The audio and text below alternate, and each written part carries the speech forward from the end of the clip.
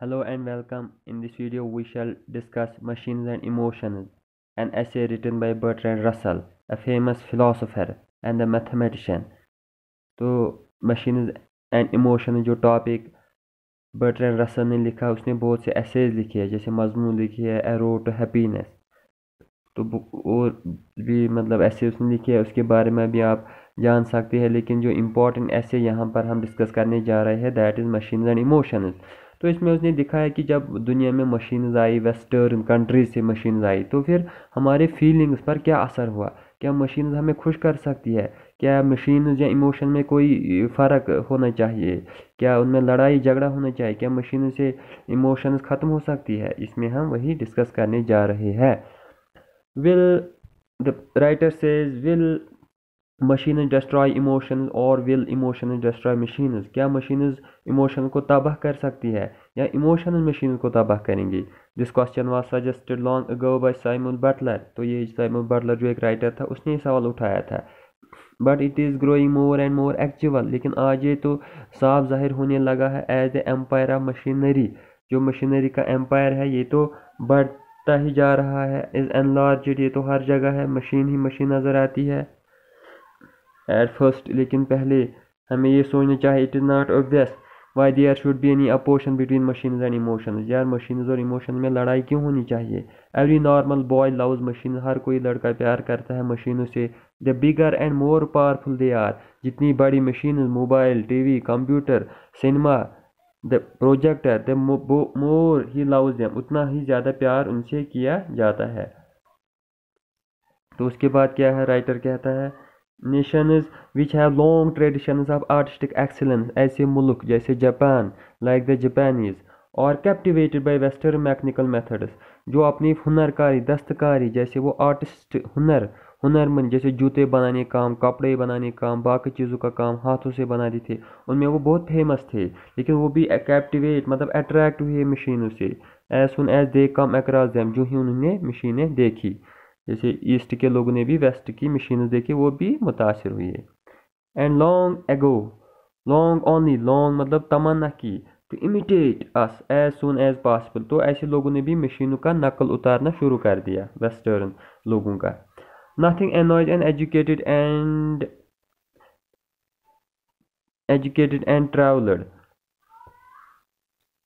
traveled Asiatic so much as to hear praise of the wisdom of the East or the tradition virtue of Asiatic civilization. जैसे किसी educated या सफ़र करने वाला जो एक मुल्क से दूसरे मुल्क जाता है, जब उसको कहते हैं यार ईस्ट के लोग ही दाना है, उनके पास अक्ल है, तो वो परेशान होते हैं, यार ईस्ट के लोगों ने तो कुछ दिया ही नहीं। फिर क्या है, he feels as a boy would feel who was told to play with the dolls instead of toy automobiles. तो जो ट्रैवलर होता है उसको वैसे ही लड़के जैसा फील होता है अगर किसी लड़के को कहा जाता है कि यार खिलौनों से खेलो, ना कि टॉय ऑटोमोबाइल से, मतलब गाड़ी ऑटोमोबाइल जो होती है खिलौनों की बनी हुई ऑटोमोबाइल से, उससे मत खेलो। And like a boy he would prefer real automobile, जो मतलब नौजवान लड़का है वो क्या पसंद करेगा, वो सच्ची हकीकी गाड़ी पसंद करेगा, ना कि खिलौना। तो है टॉय वन, टॉय मतलब उसको प्रेफरेंस नहीं दे देगा।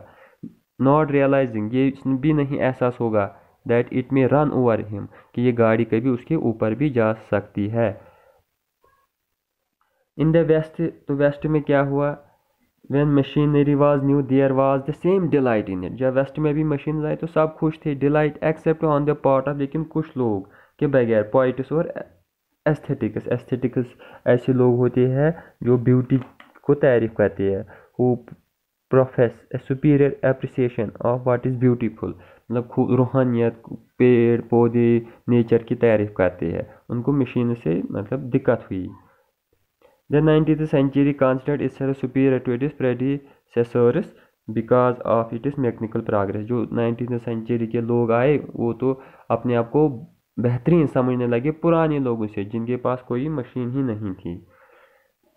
उसके बाद क्या हुआ, मशीन वर्शिपर, जो मशीन हैं उनकी तो पूजा की जाती है। वजह क्या है, because they are beautiful and valued, दे वो कीमती भी है और खूबसूरत भी है। बिकॉज दे कन्फर पावर, वो हमें क्या देती है, मशीन जो है ये हमें कन्फर अता करती है पावर, ये हमें पावर देती है, power machines give us power. اور کیا کرتی ہے machines, they are hated, لیکن ان کے ساتھ نفرت بھی کی جاتی ہے because they are hideous, مطلب نفرت بری, and loathed, ناپسند, because they impose slavery. ہم مشین سے نفرت تب کرتے ہیں جب یہ ہمیں غلام بنا دیتی ہے. جیسے ہمیں صرف کمپیوٹر کے انسٹرکشن کو ماننا پڑتا ہے, پھر ہم بور ہو جاتے ہیں, تو اس وقت مشین ہمارے لیے مطلب نقصان دہ ثابت ہوتی ہے. لیکن ہمیں مطلب یہ دونوں چیزیں ہوتی ہے, کوئی بھی چیز ہے اس میں اچھی چیز بھی ہوتی ہے, بری چیز بھی. Don't let us suppose that one of these attitude is right and the other is wrong. کہ ہمیں یہ نہیں سمجھنا چاہیے کہ ایک جو ہم نے بات کہی یہ فائدہ مند ہے, یہ ٹھیک ہے, یا دوسرا نقصان دہ, یہ غلط ہے.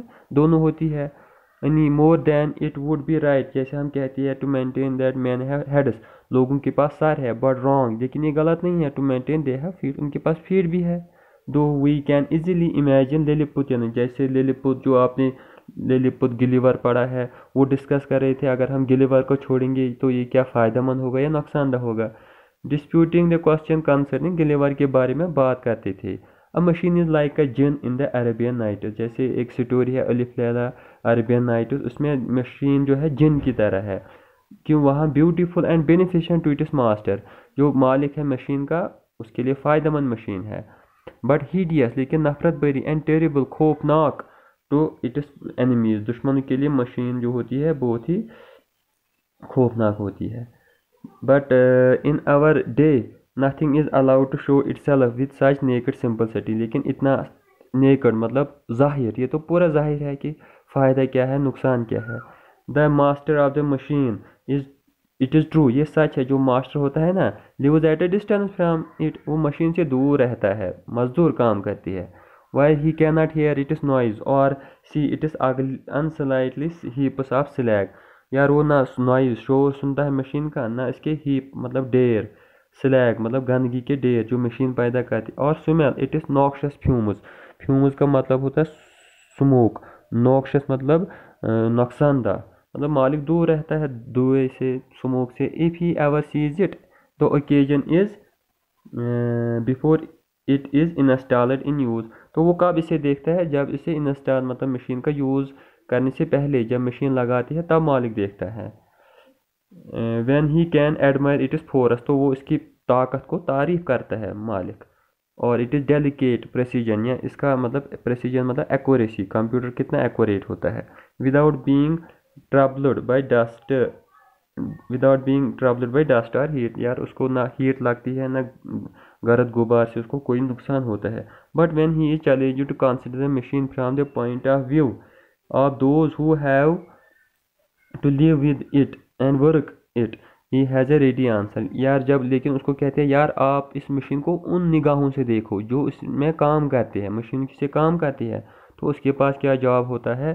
مطلب جب کوئی شکایت کرتا ہے یار مشینوں نے تباہ کر دیا, مشین سے بور ہوئے, ہم غلام بن گئے, تو وہ کیا جواب دیتا ہے. he can point out that, وہ جواب دیتا ہے because owning to its operation, مطلب because of machines these men can purchase more goods, آج کے لوگ زیادہ سے زیادہ چیزیں خرید سکتے ہیں, often vastly more, بہت زیادہ, than their great grandfather, جو ان کے پرانے آبائی مطلب دادا تھے ان سے. it follows they must be happier than their great grandfathers, آج کے لوگ اپنے پرانے لوگوں سے بہت خوش تھے, وہ پیدل چلتے تھے, آج کے لوگ ہوائی جہازوں میں سفر کرتے ہیں.